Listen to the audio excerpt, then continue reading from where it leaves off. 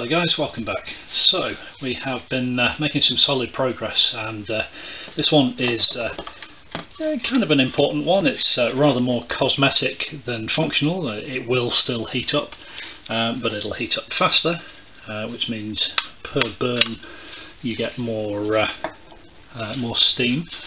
If the limescale inside is removed, it's also unsightly through the end glass here. If I just use a torch just to sort of shine into the back here, you can see inside that there is a fair bit of limescale actually in this, so clearly someone's used tap water.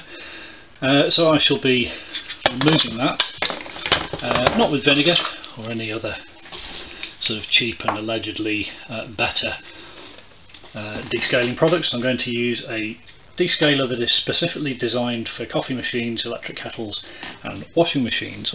So I am confident that as long as I do not leave this to sit in here overnight, this will be completely without damage to the boiler itself. You'll notice I have a little funnel here. This funnel and the fact that there is nothing in either of the other two holes will allow me to easily fill this up all the way to the top and then easily drain back into this large jug. The mixture in this is 50 ml of descaler to 500 ml of liquid, and literally what we're going to do is pour it in and wait 5-10 minutes, pour it out, inspect, pour it in again if necessary, wait 5-10 minutes, pour it out, inspect, until it's all gone. Absolutely minimum time though, certainly not going to leave it in any longer than it needs to be. You can see it filling up there, just in the sight glass. Half full now.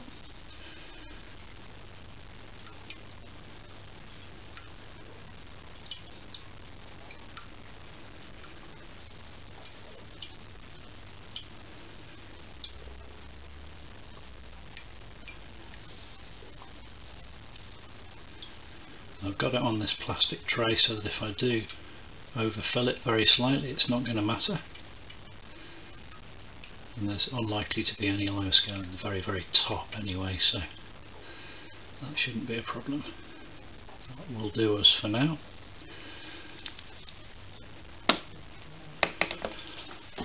I'm going to sit here and keep an eye on this, so I'm just going to fast wind this for your benefit.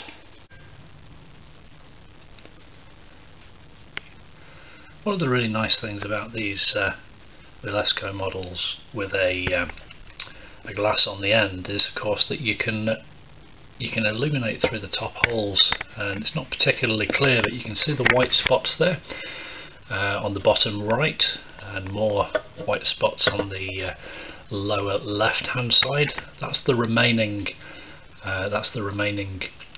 limescale in this boiler at this particular time.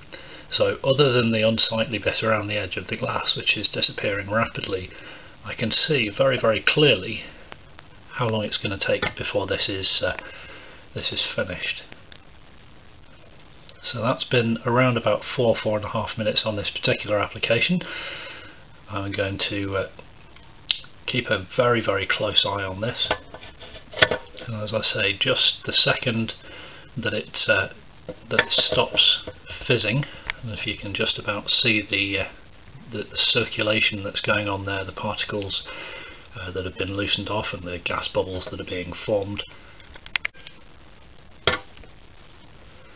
There you go, that's the view right to the back of the cylinder, the boiler there. So you can see a line across the about a quarter of the way up on the back wall there that corresponds with the heavy deposits on the front as well.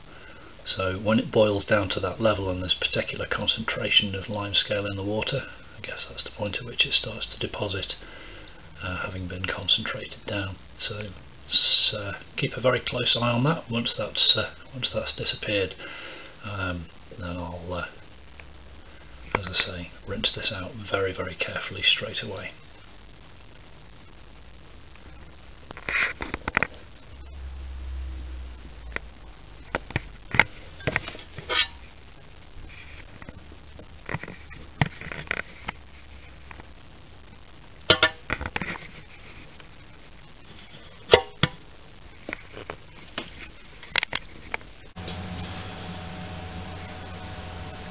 just going to try and agitate that last big chunk there with a straightened out paper clip in this front hole.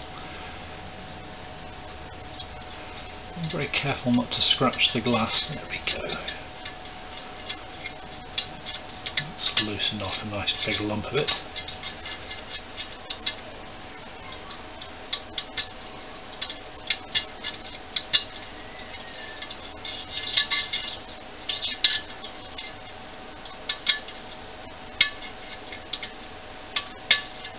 Chip away at some of the rest of this as well. Again, being really careful not to scratch the glass. I'm starting with paper clip on the glass and flicking away into the cylinder.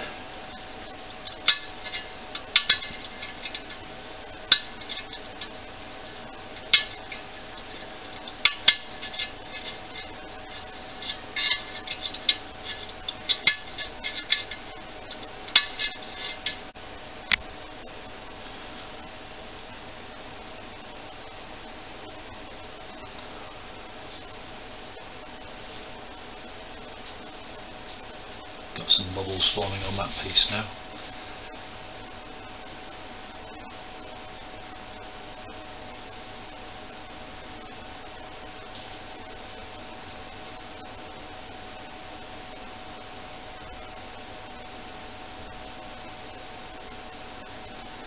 It is quite a gentle action, this stuff. The instructions recommend leaving it for 40 minutes.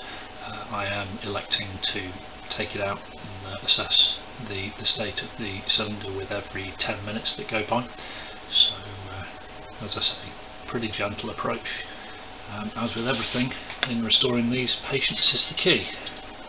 Try and rush anything, just isn't going to work. It's never going to be satisfactory. If you take your time, use the right materials, the right equipment, even if that right equipment is a bent paper clip, then you'll get the results you're after.